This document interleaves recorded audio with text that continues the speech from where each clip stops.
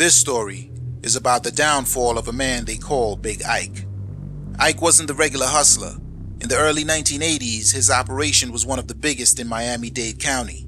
See, Ike was one of those guys that had a direct connect with the Colombians.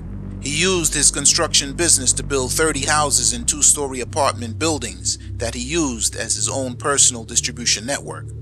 In his time, he laid the foundation for the other street legends that came after him. This is the story of Isaac Hicks, known in the streets as Big Ike. No, he's not permitted to use any of his properties as collateral for bond. So far, no bond has been set for Hicks, whose empire is expansive.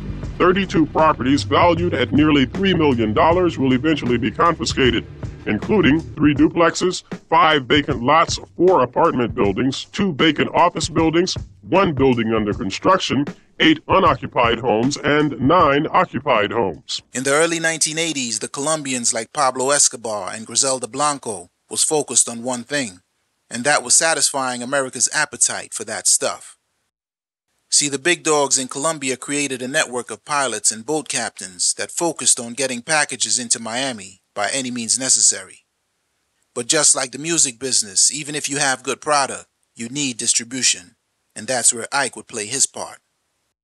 This story begins when Ike was already in the game for 15 years, but unlike the other crews that came after him, Ike wasn't about that violence, he was about that money. Most of the time you would catch him head to toe in some Dickies, like the regular working man. Instead of fancy cars, he put money into a construction business. That business was the International Building and Construction Corporation. Ike bought land and then he used his construction company to build houses and two-story apartment buildings all over Miami. He would put his people in position and use the buildings collectively as a network to distribute his product. This was no small operation, as Ike owned and controlled 30 different properties. This situation lasted for a long while and made Ike millions of dollars.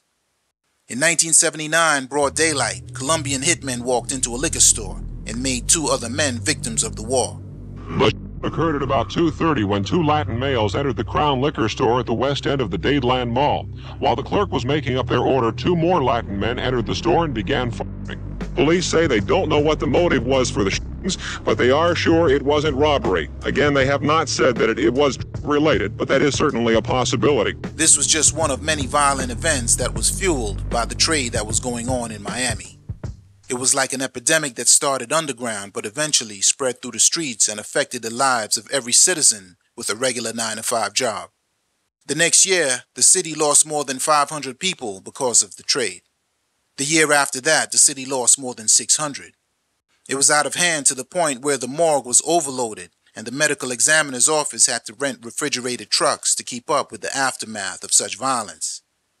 With the help of the Colombian traffickers like Rafael Salazar and Griselda, by 1982, Miami was responsible for more than 70% of the trafficking of the whole United States. And for that, it became known as the trafficking capital of the world. From New York to Miami, things got worse when the crack epidemic hit the town. And along with that, the Jamaican shower posse wanted a piece of the action. This kept federal and local law enforcement busy 365 days a year. So they began fighting back the only way they knew how, by shutting down the men and women involved. And in 1985, it was Ike's turn. An investigation started with a group of detectives who were known for taking down drug organizations that have been plaguing Miami for the past few years. They started doing surveillance on a few of his properties, watching people in cars coming and going, writing down license plates to identify what addresses those plates were registered to. One day they tracked 200 cars arriving and then leaving 15 minutes later. It was obvious. The next step was to get people on the inside of Ike's organization to cooperate, and that's exactly what they did. Ike didn't do business with just anybody. He had his inner circle of people he trusted. So detectives recruited family members and friends of the people that belonged to that inner circle. People like Deborah, Donald, and Alice. They weren't snitches, they were confidential informants that were paid to do a job. And that job was to buy product over and over again, and also to report which one of Ike's properties were being used to store that product. In '86, the operation continued. The informants continued to buy product, not directly from Ike, but from his people, and the informants made sure the transactions were done in the buildings owned by Ike. The full court press started when law enforcement conducted search warrants on those properties, and in January they ran up in one of his spots and found weapons, paperwork with names and receipts. The next month, the same thing. The month after that, the same thing. They took work, weapons, ledgers, and crucial informations that identified the inner workings of the operations. Names, dates, and locations. The part that confused Ike is that they didn't arrest anybody. So the organization thought it was just a group of crooked cops, just filling their pockets with whatever they found. But that wasn't it. This was just part of a master plan. From January of '86 to halfway through the year, the informants just kept buying product from Ike's organization. Each sale was documented. That same year, a man named Sam, who was one of the men belonging to Ike's inner circle, had a cousin named Alice. Alice was in the game, and she made multiple sales directly from Sam. She was a family member, so while Sam was picking up and making deliveries, sometimes Alice would be with him, chilling in the passenger seat. After a while, she got to know way too much. She knew where they kept the product, the money, the locations of all the active stash houses, where her cousin Sam would pick up and make deliveries. In the beginning of '87, Alice took it to the next level. She went to Ike's house and tried to get some work directly from him.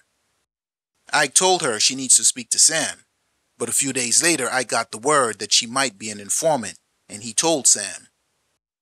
That same year, law enforcement was able to get help from a woman named Deborah. See, Deborah knew Ike, but she was also an informant, so she set him up, and in March she got some work from Ike. The next month she did it again. Both times the transactions was recorded by law enforcement. Deborah then found out that Ike was about to receive a shipment of 30 bundles, and she reported it to her handlers. They set up surveillance teams at different locations and waited for Ike to make a move. 10 days later, on April 24th, Deborah was at Ike's house with Ike and a few of his right-hand men. Once she confirmed it was going down, she left and went to a payphone and called her handlers and reported that she saw the money and the deal was about to go down. After Ike and his team made the move and got back to the house, they unloaded some of the cars.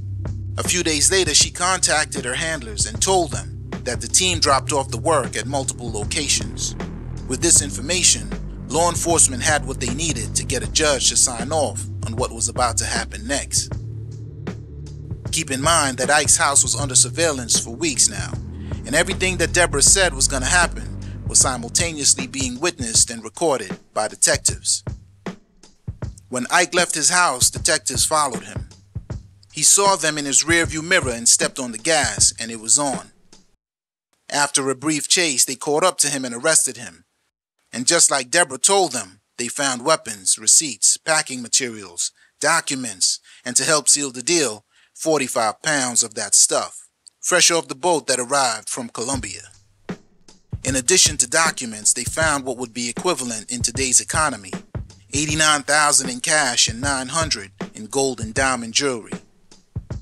On April 27, 1987, Ike, his wife Janet, and his right-hand man James were arrested. Isaac Hicks' guard dog and his wife Janet herself, just recently released on $100,000 bond, had to greet U.S. Marshals first thing this morning. Using videotape cameras to inventory, it was Hicks' $168,000 heavily guarded home, nicknamed the Palace, that was confiscated first. 2 months later, they started seizing his properties. 8 months after his arrest, Ike, his wife, and members of his inner circle were convicted. When the other hustlers found out that Ike was off the streets, other crews went to war and fought for control over his territory. And that was the foundation for the violence between Vonda's gang, Booby Boys, John Doe's, and other crews of the late 80s and early 1990s. James Bossman Sawyer, the guy in the passenger seat when Ike took the detectives on a high-speed chase, was sentenced to decades behind bars. Janet, his wife, was sentenced to 20 years. And for conducting a criminal enterprise, Isaac Hicks was sentenced to 137 years in prison. In 1988, just a few months after she was sentenced, Janet was hospitalized. and after 4 months in the federal prison hospital, she passed away from medical complications on September 11th, 1988. She was 33 years old.